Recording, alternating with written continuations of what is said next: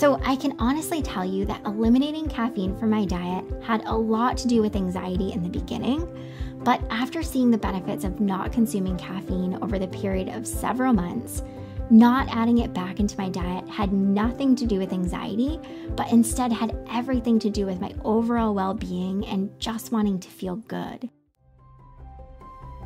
Welcome to a Healthy Push podcast. I'm Shannon Jackson, former anxiety sufferer turned adventure, mom, and anxiety recovery coach. I struggled with anxiety, panic disorder, and agoraphobia for 15 years. And now I help people to push past the stuff that I used to struggle with. Each week, I'll be sharing real and honest conversations along with actionable and practical steps that you can take to help you push past your anxious thoughts, the symptoms, panic, and fears. Welcome. You're right where you're meant to be. All right, I'm going to assume that you hit play on this episode because you are currently a consumer of caffeine, whether it be coffee or energy drinks or tea or soda, and you have an inkling that it may be causing some of your issues with anxiety. Or you know that it is causing some of your issues and you're still consuming it anyway. Trust me, no judgment here. I used to drink multiple cups of black coffee a day simply because I liked the taste.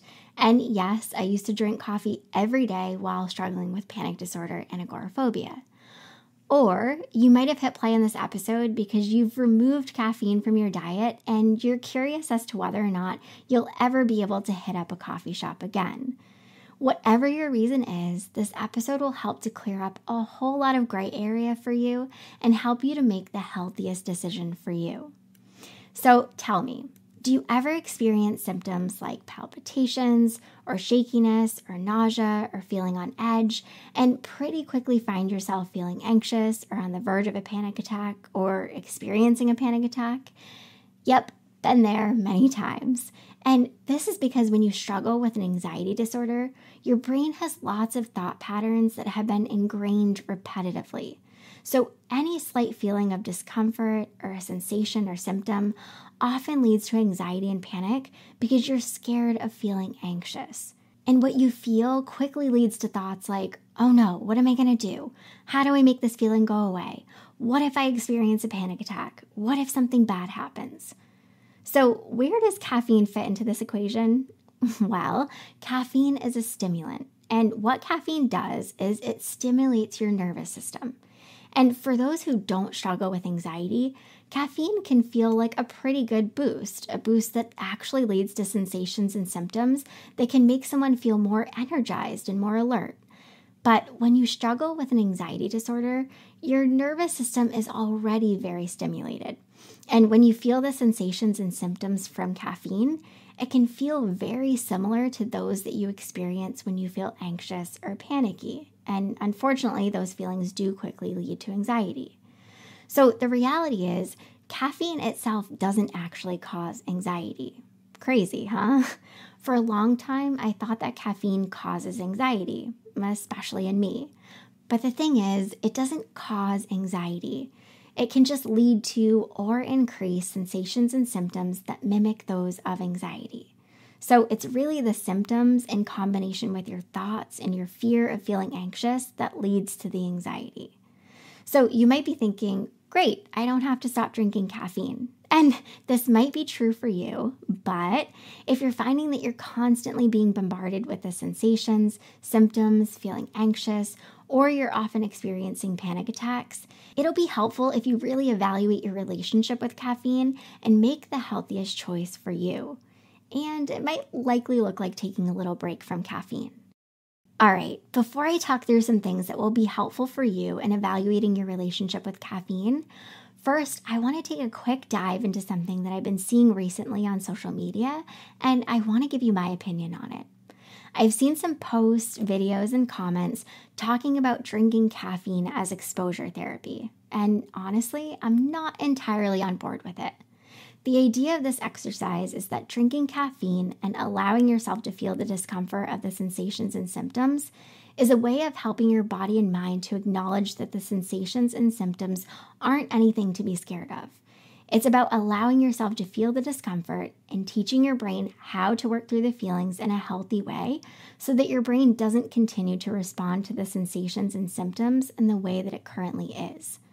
The The big problem that I have with the idea of using caffeine as exposure is that it's not always mind over matter. Oftentimes, the reason you're experiencing the sensations and symptoms is because your nervous system is very overwhelmed.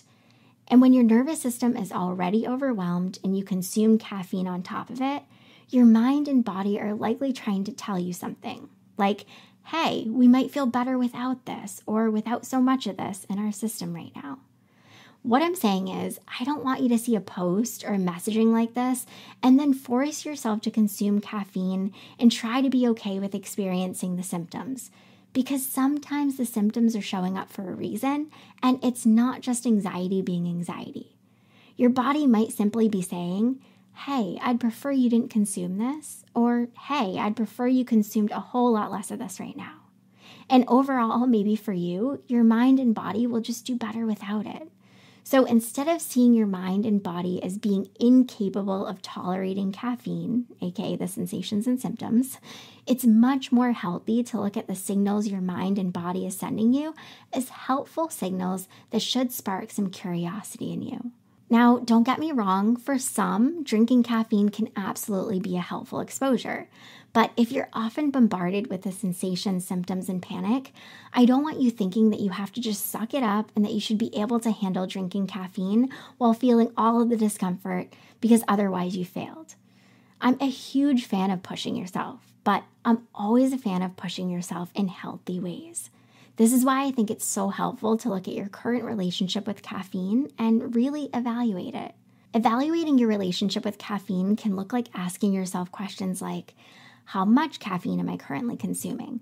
How do I feel after consuming it? Do I often experience more symptoms and anxiety after consuming it?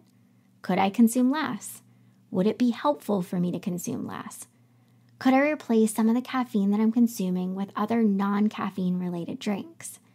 Could I get energy from things other than caffeine? I evaluated my relationship with caffeine, specifically with coffee, years ago, and it's one of the best things that I've ever done. And well over 5 years ago, I landed on the decision to remove caffeine from my diet, and I've never looked back. And like I said, I used to drink multiple cups of coffee a day, and I absolutely loved the taste of coffee. But when I evaluated my relationship with caffeine and I answered these questions honestly, I knew that I wanted to try to make some healthy shifts. And when I did make some healthy shifts and I stuck to them, I knew that I never wanted to go back to drinking caffeine. So let me share with you some realizations that I had along the way that will likely be helpful for you too. The first is that I realized I didn't need caffeine to feel and to be energized. In fact, after I eliminated caffeine from my diet, with the exception of dark chocolate, I found that I had more energy throughout the day, and it was sustained energy. I no longer had major dips in energy levels, and I didn't feel super tired at different points in the day. And a huge positive for me was no longer feeling dependent on something to increase my energy levels and to make me feel better. I was no longer dependent on caffeine to give me a boost or to make me feel good. The next is I learned and truly understood that the best kind of energy doesn't come from caffeine, but instead comes from the foods we eat, from the amount of water we consume, from getting adequate sleep, from moving our bodies, from practicing self-care and healthy habits, and from reducing our alcohol intake. Often the truth is that when we look to caffeine to boost our energy, it means that we aren't making healthy choices and we're just looking for something to save us from the fatigue. Do yourself a huge favor and don't look for quick fixes. Invest in the things that give you sustained energy without coming with a price. And this is a good segue into the next one. Evaluating my relationship with caffeine led me to evaluating my relationship with food. And evaluating my relationship with food really caused me to look at everything that I put into my body and how it made me feel. And I slowly began making lots of healthy little shifts that helped to relieve symptoms and just led to me feeling better. The next is it improved my overall mood. I began experiencing less ups and downs, and my moods became more consistent. And another, some chronic symptoms that I had experienced began to improve and slowly disappear. And for me, this was huge because so much of my days used to revolve around the symptoms and how I felt and trying desperately not to feel off. The next one, it improved the symptoms that I experienced around my cycle. This was a big one.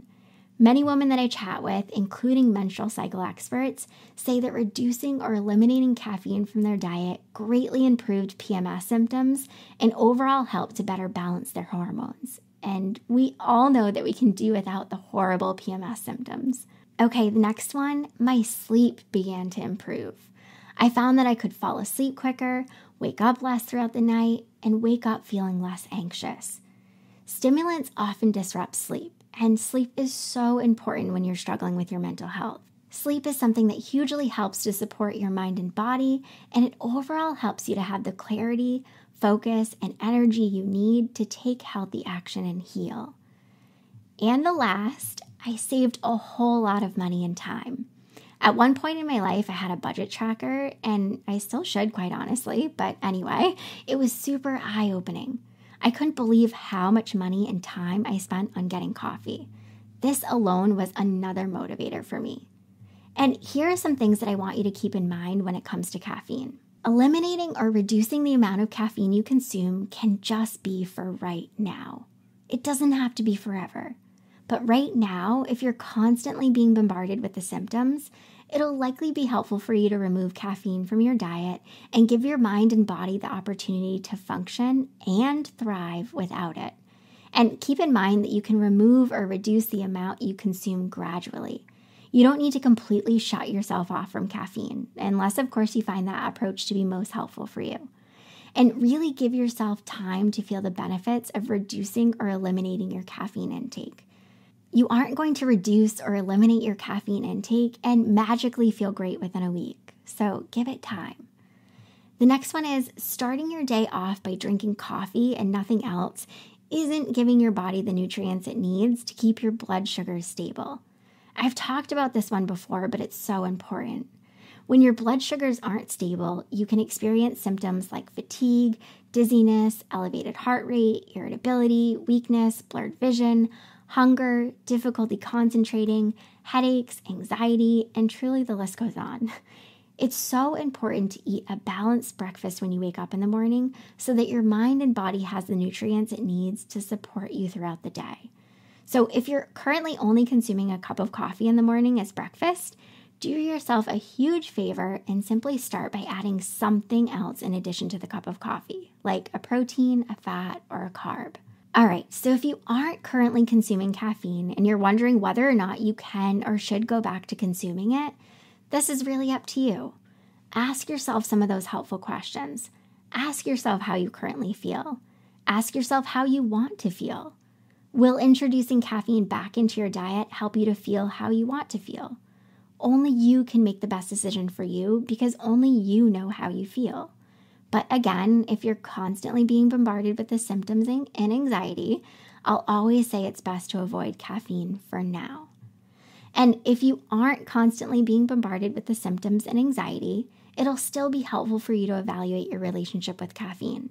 And if you land on continuing to consume caffeine, that's totally okay, and it's your choice. You have to go by how you feel and how you want to feel. And also, if you're interested in using caffeine as exposure therapy, make sure to chat with a qualified professional so that you can learn and understand how to do exposures in a safe and healthy way. So I can honestly tell you that eliminating caffeine from my diet had a lot to do with anxiety in the beginning, but after seeing the benefits of not consuming caffeine over the period of several months, not adding it back into my diet had nothing to do with anxiety, but instead had everything to do with my overall well-being and just wanting to feel good. And this is really the key. I began making decisions based on how I wanted to feel. I wanted so badly to be relieved of the symptoms. I wanted so badly to have energy. I wanted so badly to just feel good. And eliminating caffeine from my diet just made me feel good, like really good.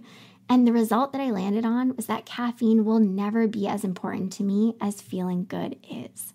Okay, promise me this. If you're going to evaluate your relationship with caffeine, I want you to really invest in this journey and start tracking the changes you make and how you feel along the way. And remember to write down how you feel before you even start making changes. Because it's so easy not to see the shifts when they're happening because they don't seem so big and impactful in the moment. But they add up and they can have huge impacts on your overall mental and physical health. And I know that it may seem like I'm super anti-caffeine, but I'm not. I'm just speaking about my personal experience, and eliminating caffeine from my diet was life-changing, which is why I wanted to share this with you. But you aren't me, and you have to make decisions that are best for you. And that might look different from the decisions that I make for myself, and that's completely okay. I hope that this episode has given you lots of insight, has helped you to better understand the relationship between anxiety and caffeine, and I hope it's also helped you to see how you can start making some healthy shifts. All right, until next time, keep taking healthy action, whether it looks like eliminating caffeine from your diet or not. I hope you enjoyed this episode of A Healthy Push. If you want more, head on over to ahealthypush.com for the show notes and lots more tips, tools, and inspiration that will support your recovery.